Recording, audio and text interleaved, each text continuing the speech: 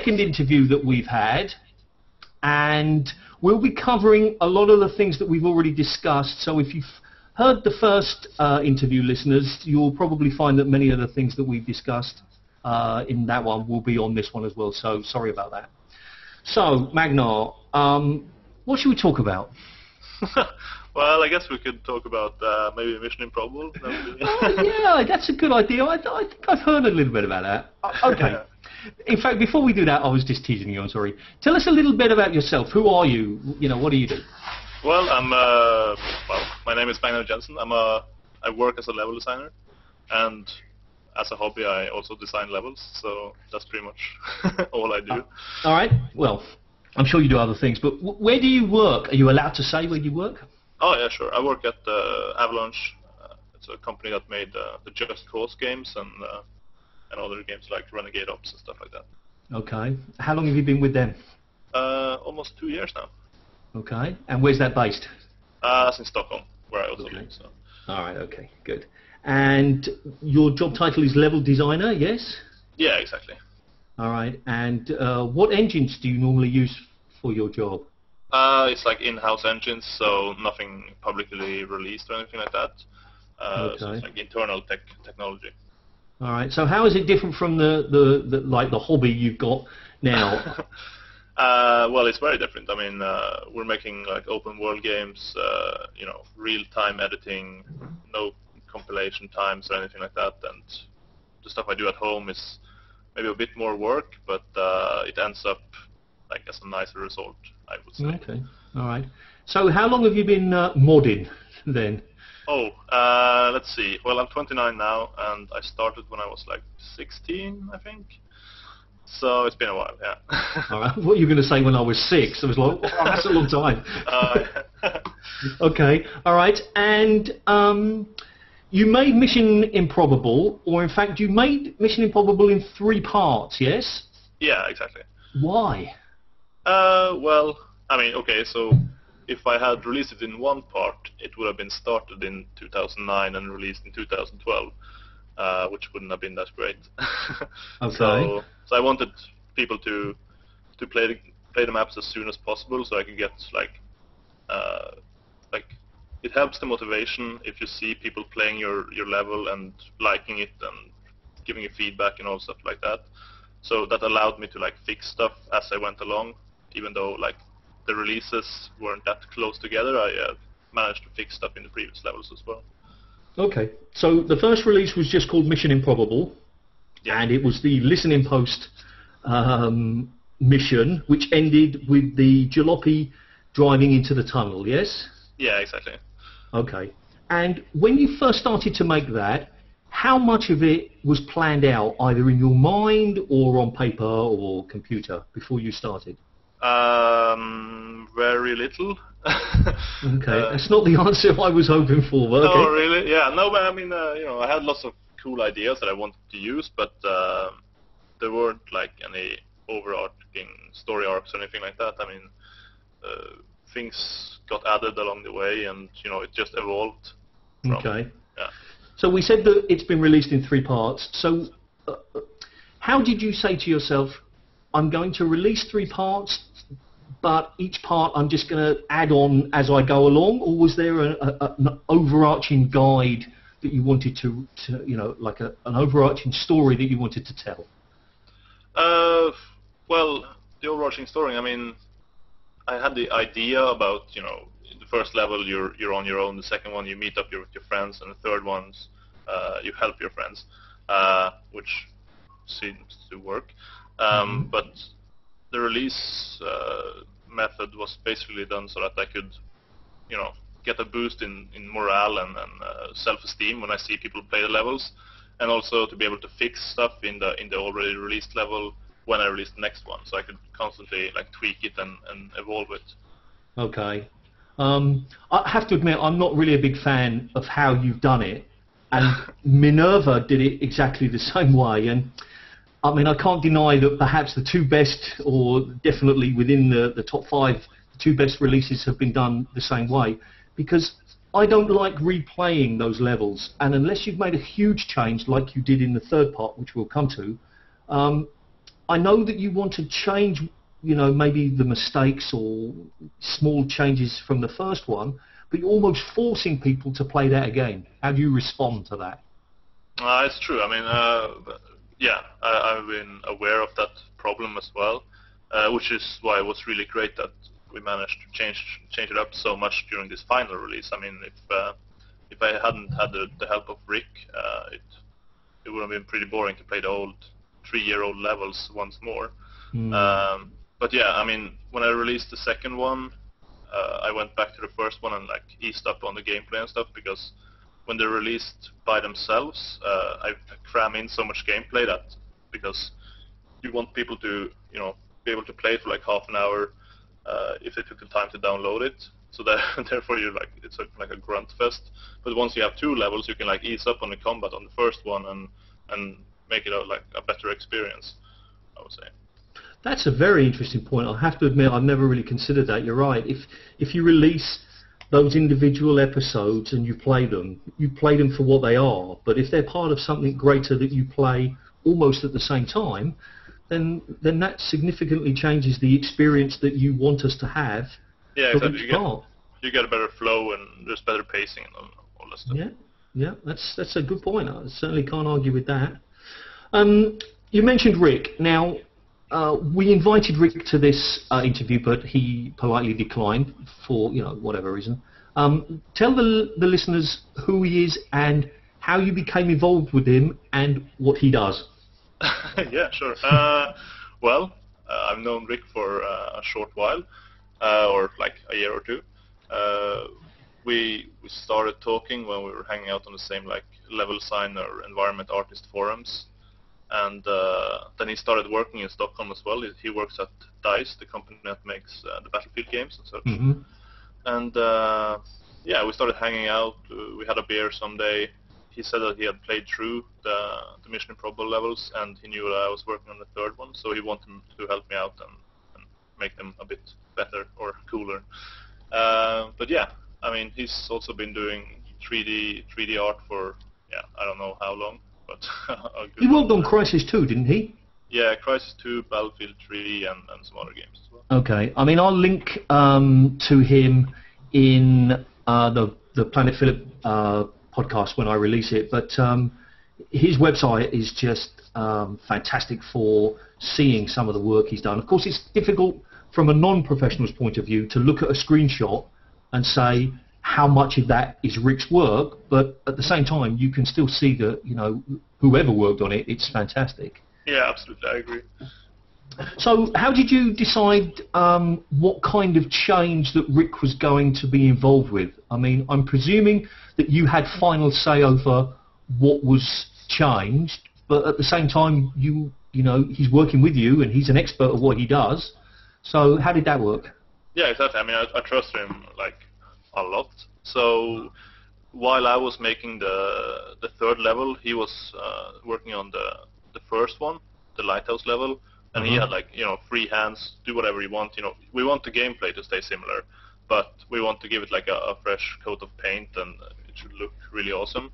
And so we always had like this rotation that we worked on. So when I worked on the second level, he would work on the third, and would like rotate around, so he would like go in and add tons of art stuff and make the level a lot more epic, and then I'd come in afterwards and like with a broom and like sweep up and optimize and work on all that stuff. Okay, so, but I mean, he never changed any of the general or the basic layout. He just prettified it, if that's the right way of describing it. Exactly. Well, he built actually like say half of the intermission level, the small level between the first and the second one. Okay. He made the area where you find actually the gravity gun and stuff like that. Okay. All right. So yeah, he has talent as a level designer as well. All right. Now, what do you say to the people who say, well, I could be part of this group, that they don't like the look of the final release compared to the original? I mean, I can understand them. I think we wanted it to have like a more like autumny feel, and also for each level to have like progression to it, so that you start out during the day in the first one. You go through a tunnel for a while. You come out on the other end. It's more like midday, starting to turn into evening. And the third and last one, it's like night, and yeah. It also allowed us to like use the content in all the levels, even though all the levels look quite different from each other. Okay. But actually, like the color correction, it's been like a constant negative that people have brought up if they have anything negative to say about it. So what we've been planning to do is like create like an optional patch, which creates where you can like patch in new color correction, which makes it a bit more what should I say, like happy colors. I would. Yeah. Okay. And how would users use that then? They would just have to download the patch and install it into a Mission Improbable folder, and it would automatically be applied when they play it. Oh, okay. So it wouldn't be giving them a choice; it would just be removing it. Yeah, exactly. No, I wouldn't remove it. It would change it so that it has different color correction, so that it's not so gray and moody in the first level, for example, but it's more. I don't know the English word for it, but yeah, it looks a bit happier, I would say. Okay, all right. I mean, a couple of people on my website said that they weren't happy with it, and Migger, who's a mapper that frequents the site, he gave everybody a console command, which is just, mat color correction 0. I think it was simply mat _ color correction 0. And somebody asked me how they can do that straight away, and I told them how to add it to the the parameters of the launch. Yeah, you can also go into like advanced video settings and set color correction to disable. Okay. So it's basically the same thing. Okay, all right. And I think the real problem, from my point of view, was that I'd experienced the almost, and it's not exactly the right word, but the almost cartoonish colours that Half-Life 2 Episode 2 has. And as a comparison, that was probably, what I didn't like. If I hadn't played any of the previous first 2 levels, and I'd seen it as it was, I think I wouldn't even be, talking about it. Yeah, exactly. You have those memories stored away in your head, and when you see it, then it's completely different, and it's hard to get that update. Yeah. Yeah, exactly. Now, I know that you can't list every single change that you made, but can we talk about some of the changes that you made for the first 2 levels, not graphically, but otherwise? When I played the second level, and I'm sorry, I can't remember the name of the second level. What's the name of the second level? Reverse Advance, I think. Isn't that the third one? No, that's Exciting Finale. Oh, okay. All right, so Reverse Advance, which is a good name as well, huh? The battle, and there's spoilers here, listeners, so if you don't want to listen, fingers to ears or something, the battle with the hunters at the end seemed much easier. Was it because I'm so cool and I'm really good, or did you make it easier? I did make it easier, yeah. Before you would fight like 4 hunters in like waves of 2. Now there's only 2. And again, that comes back to what I said earlier about when I released the levels like by themselves, or when MIM 2 was the final level, I would cram in more gameplay so that people get more game time out of it. But now I could like ease up on it since there's a whole new level afterwards. No, it does make sense. It does make sense. What other changes between the first 2 levels have you made? Well, let's see. In the second one, we removed like the whole bridge scenario where the bridge breaks and you have to like jump down and go under it. Oh yeah, true. I completely forgot about that. Yeah, exactly. And I think that was like a weak point in the level because it didn't really make much sense. I think a lot of people, when they saw the bridge explode, they would just assume that that's the wrong way and turn back. And you actually have to go over to like the gap and look down and see where the path was going. So that's something that flowed really strangely, and I'm pretty happy I removed that actually. Okay. Anything else? Let's see. Well, in the first one there was like a APC driving around. Removed that. In the first one you also had like the gunship battle while you're at the lighthouse, where you'd like shoot it for a while and then it would fly away and you'd see it again. This time it flew away as soon as you go into the lighthouse again, because it was like weirdly paced when it came to like a semi gunship battle. So now you get the rocket launcher much later in the levels. Okay. I mean, I have to admit that when I played both of the first 2 levels the second time, I played differently because I felt that I knew what was coming, and I wasn't so interested in playing, I was more interested in passing, if that makes sense. Oh yeah, like a safari almost, yeah. Yeah, I mean, I knew generally what was going to happen. Maybe there'd be some changes, maybe not. But I just wanted to get to the third level as quickly as possible. Now, I recognise that I could have just started that from the main menu, but I felt that I wanted to go through that whole experience, and perhaps I didn't do it properly. I should have maybe taken my time, because as soon as the gunship destroyed the top part of the lighthouse, I just ran like hell. Maybe I would have in the past tried to shoot it down, but and I didn't even notice I didn't have a rocket launchers, and I just ran. So yeah. That was what you're supposed to do, so that's great. yeah, I suppose. Let's talk about beta testers, because you talk about people, not looking down and those kind of things. What kind of beta testing program did you have for the first 2 parts, and then for the final 3 parts? It's been pretty much the same. I mean, I know a lot of like level designers and people that work with games and so on, and I let them test the levels. I make them record demos. I sit and watch through the demos, and yeah, I constantly add in more testers as the development goes along, so that you always get like fresh eyes on the project. Because, like you said, like once you played it 2 or 3 times, you sort of go into autopilot mode and you just breeze through it. Whereas a new player will always like bring out proper problems. Yeah, and explore in a different way, and exactly. Approach different problems, or one problem in a different way, all sorts of things. So how many testers do you think that you used in the end? Let's see, I guess around 12 or something like that. 12, okay. All right, it's a good number. I mean, many times you get people who don't test enough, and I always talk to the people about how many testers did you use and how long did it test in. Did you actually change anything significantly based on the feedback from the testers? Oh yeah, for sure. I mean, there was a lot of work with the puzzles and also the layout in the third level. A lot of simplifications there because it was a bit too complex. It was too hard to read, etc. People got lost or stuck or lots of things. Okay. But we were actually planning on doing like a post-mortem of the development later on, so that because we have like 1 million screenshots taken during development, so it would be cool to show off like how ugly and horrible and broken the mod has been, and then where it is right now. Or how different. Perhaps we'll use a less negative description. Oh yeah, no, yeah, for sure. I mean, I was meaning the third level, but yeah. All right, okay. I'm just teasing you. I'm sorry.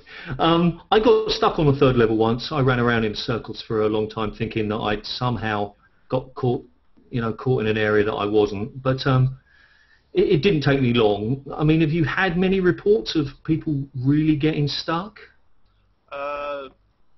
Yeah, I mean, it was one section which had been like a common problem. It was the one where you return to like that slanted room. Okay. When there's like a battle between the Combine and the... Oh, that's where I got stuck. Yeah, exactly. So I think we made it a bit easier now, but before it was like really hard. I mean, the bridge or the walkway you would go up, like that you exit on now, that wasn't like destroyed from the start, and it would get destroyed after a while. So yeah, it was pretty hard. All right, okay. And the flowers, what was that? Tell me about that. Well, yeah, I mean, we just had an idea to like reward people that take their time and check every square inch of the level. So yeah, there's 3 of them hidden out in all the large, or 1 in each large level. And yeah. Okay. Forgive me for being negative.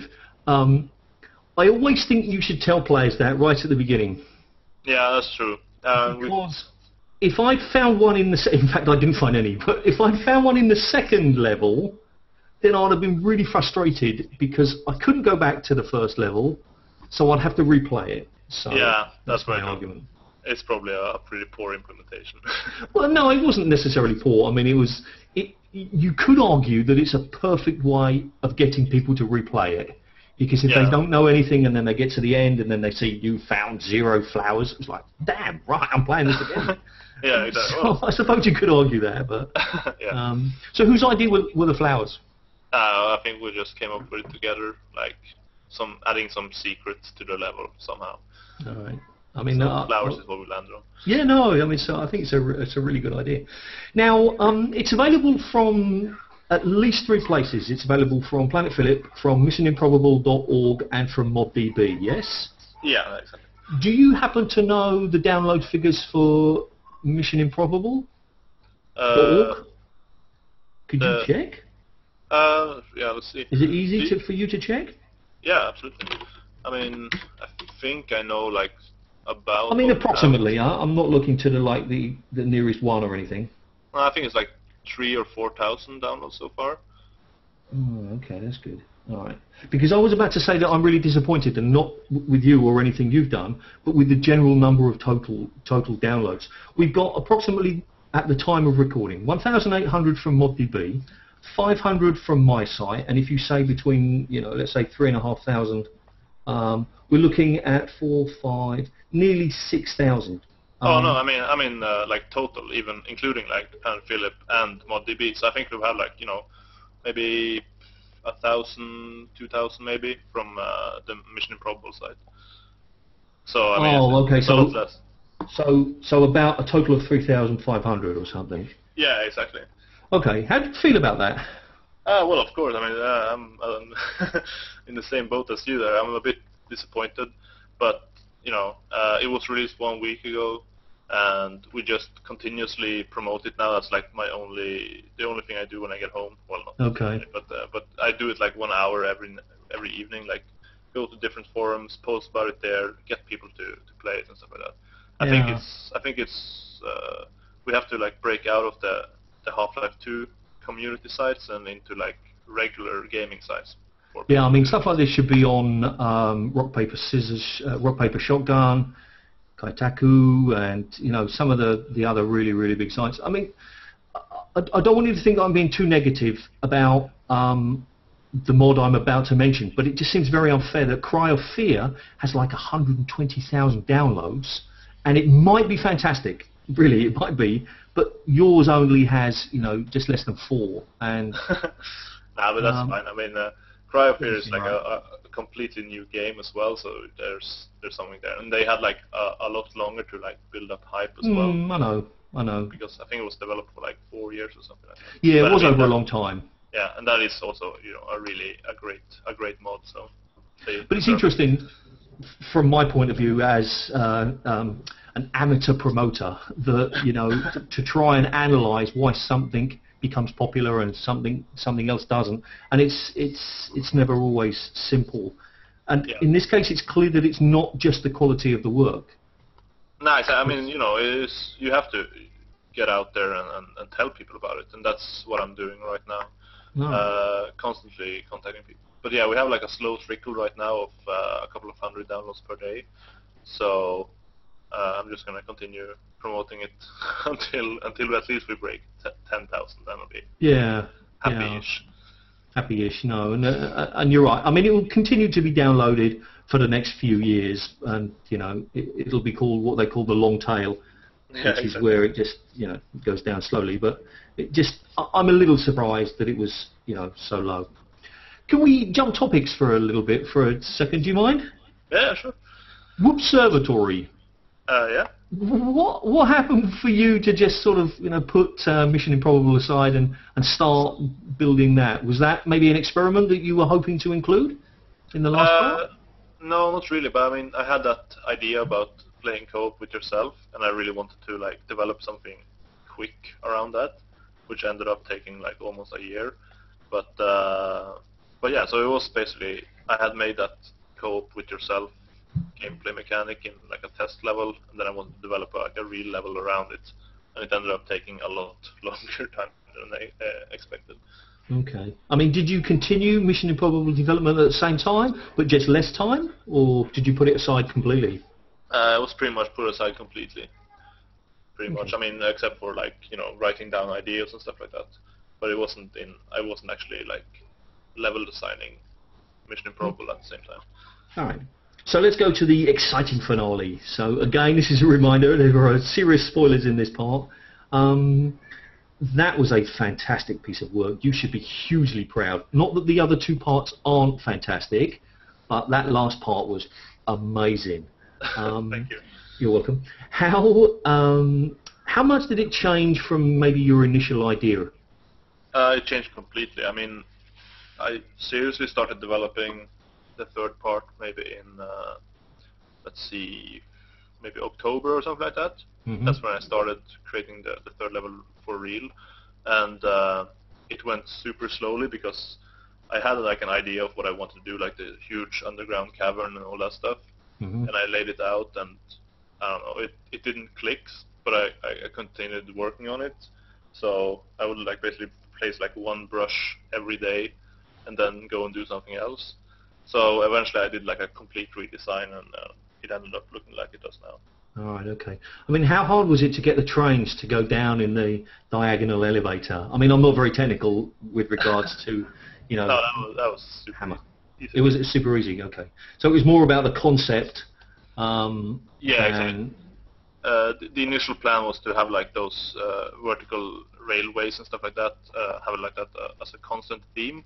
Mm-hmm. And during the ending you would escape on one of those which were reversed and going back up again, and Okay. like the helicopter would chase you while you were traveling through the facility, and that ended up being a complete nightmare, so I skipped it. Okay. All right. And there's a new mechanic in the third part, which was to do with the force field. Now, a couple of people said that it wasn't obvious. I happen to disagree with them. I felt that the placement of the buttons and the outline around the pods was quite clear. How did that particular puzzle come about? That was also like a prototype, like a really long time ago. That was just when I was like having spawning ideas around what would happen in the level. So there was a lot of things that were cut, but that's one of the few puzzles that actually made it through. Okay. And yeah, so well, it sort of makes sense. Like you block the shield from two sides, and it wouldn't be able to connect anymore. Yeah, absolutely. No, yeah, I think it's a good idea. And the hunters and the walkways. I didn't really enjoy that part very much, but that's not important because some people will like other things. But I felt it was quite easy. I mean, I'm not an expert with hunters, but I felt it was too easy to evade them. And I didn't kill them. I just avoided them and ran past them. Yeah, exactly. That's something that like it's almost like a 50-50 split there. Someone stays and fights them, and some people will just like panic and run away and take the elevator back upstairs. I call it a controlled retreat. I wouldn't call it panic, but okay. Yeah, exactly. But so that was something that, like, when a tester said that to me, that I just ran away and took the elevator back upstairs, and then I said like, okay, I'm gonna fix that for the next version. He suggested that, well, why not just leave it in? I mean, it's a viable way to play it. So yeah. Yeah, I mean, I think too many designers. Sorry to interrupt you. I think too many designers feel that every player wants to kill everything before we move on, and sometimes we just need to accept I can't win this particular battle. Yeah. I need to conserve ammo and health and just get out as quickly as possible. Yeah, exactly. Yeah, so that's a cool way for me. All right, so jumping back to the second part for a moment, the introduction of the new character. Oh yeah. I was saddened to see that my voice acting had gone, but completely understand. No, it's okay. You're still credited. I know, thank you. I completely understand why. Tell me about that character, though. He's a great idea. Yeah. Well, that was also like a mutation because we wanted to be able to iterate voice acting super quickly, and the logical way to do that is using text-to-speech programs. You write in, and then you play it up in the game, and you can easily see if it's too short or too long or whatever. Whereas with a voice actor, you have to like write a script, send it out, wait a few days, get it back. Maybe if you want to change something, you add a few days to it, etc. Sure. And then we figured that okay, well now we have this text-to-speech, and it sounds pretty cool. And Stephen Hawking is a pretty cool guy, so yeah, let's create a character around that.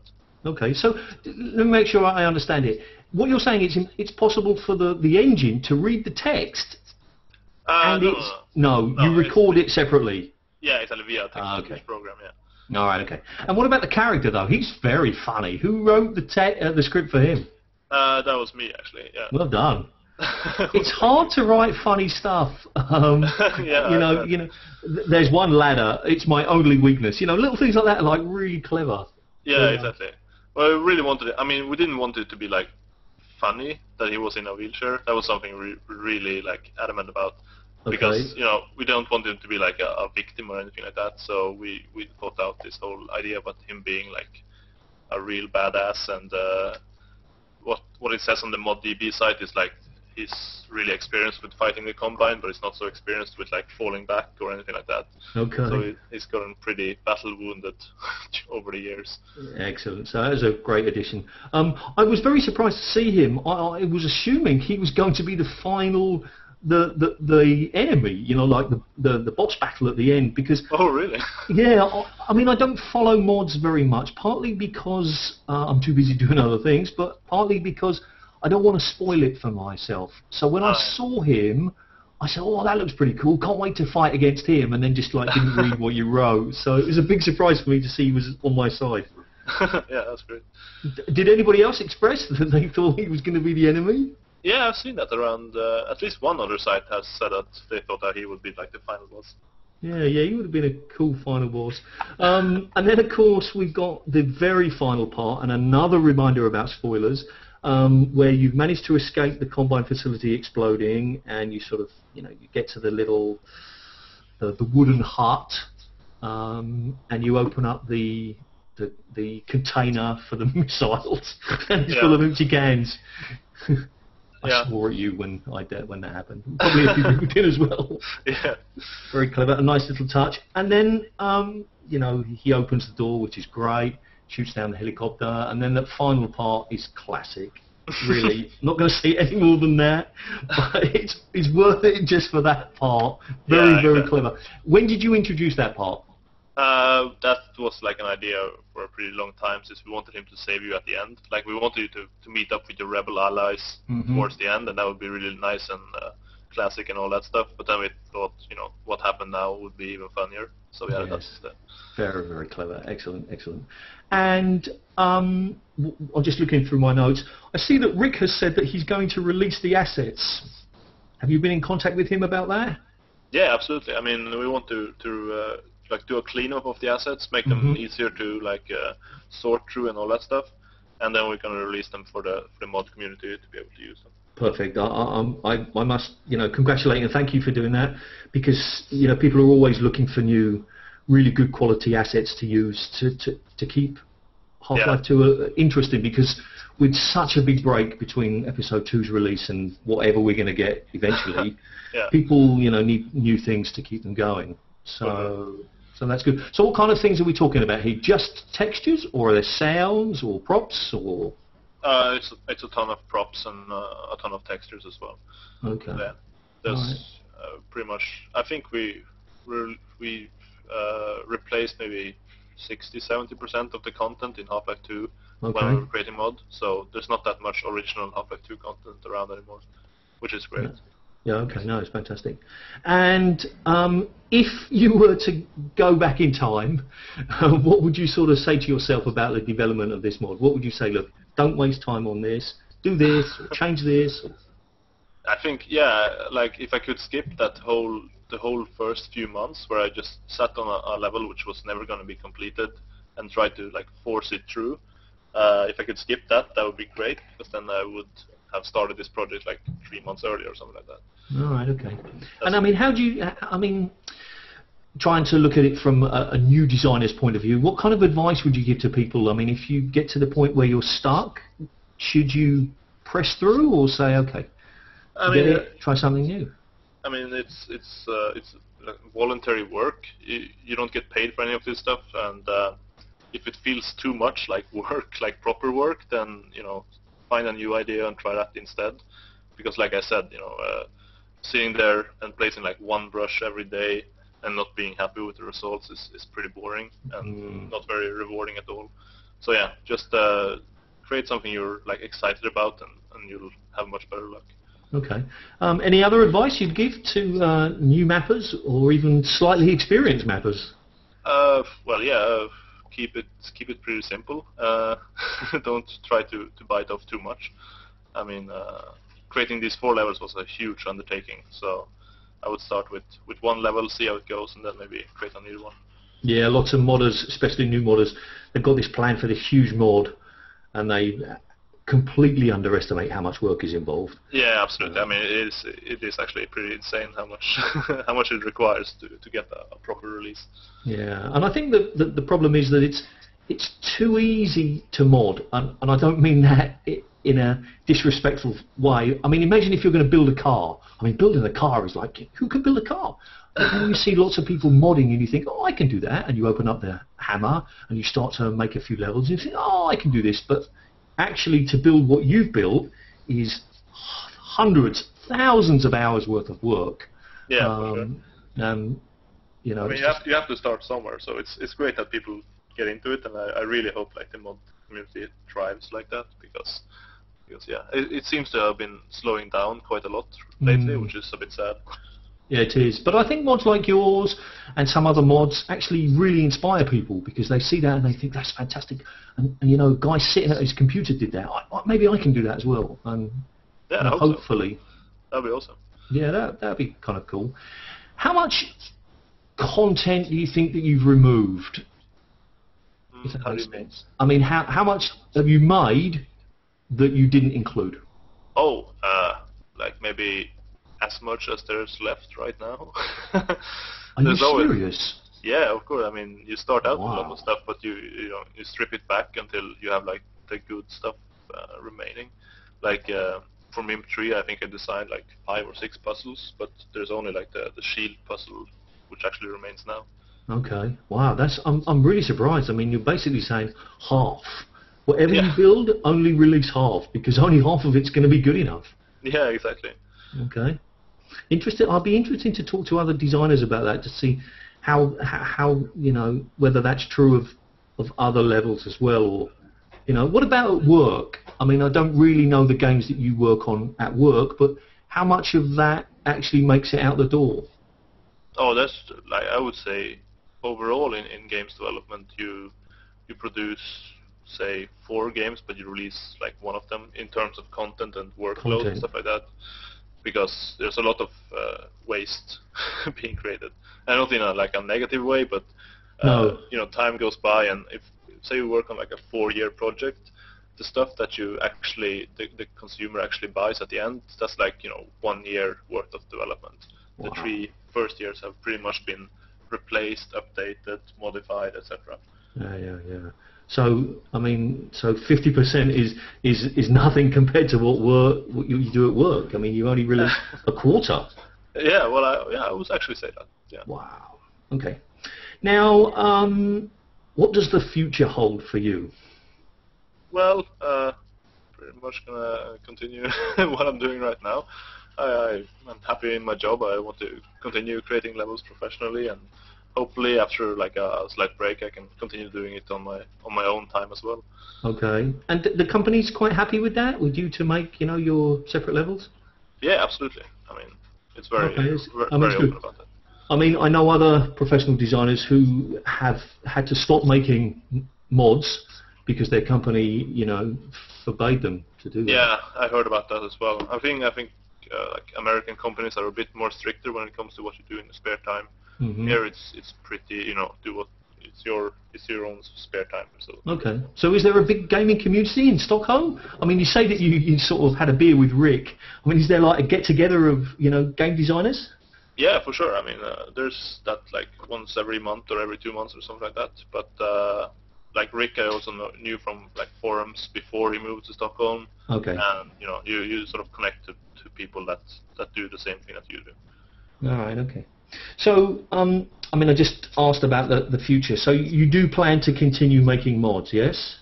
Yeah, absolutely. Yeah. In Source engines? Yeah, I don't have any. Okay, because a few people I talk to say, oh no, I'm bored with Source now. I want to move on to, you know, Unity or UDK or something. Yeah, I mean, well, they're great engines and they have great tools and everything, but you know, that's, like I said, like, create something that you're excited about, and I don't think either the UDK doesn't come with any game, and if you want to mod to like Gears of War, then that's great, but I'm not interested in that. And Unity is also the same thing, that's like from scratch. So I like the Half-Life series, and I want to continue doing stuff for that universe.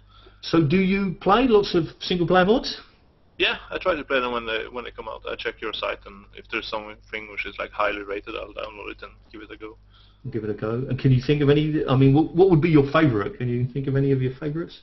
Probably research and development. That was like a really, really cool and well-designed mod, which showed like a lot of like creativity and cool scripting, and like you can appreciate it from two perspectives, like a level design perspective and also a player perspective.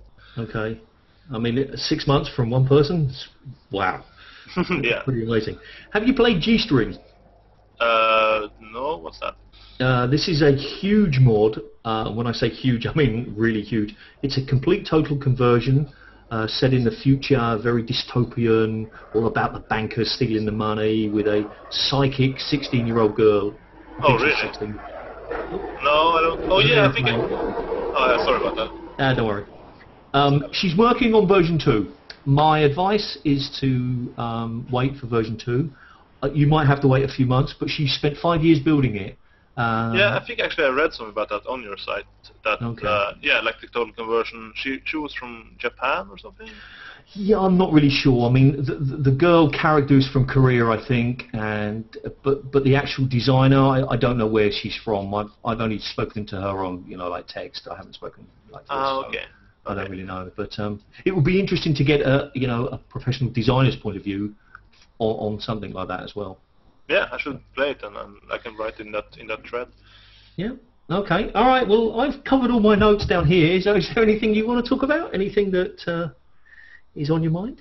No, not really. I mean, it's great to finally be able to release Mission Improbable, and I'm really like searching through sites and stuff to see what people write about it, and it's a lot of fun to be able to read about it from other people's perspectives.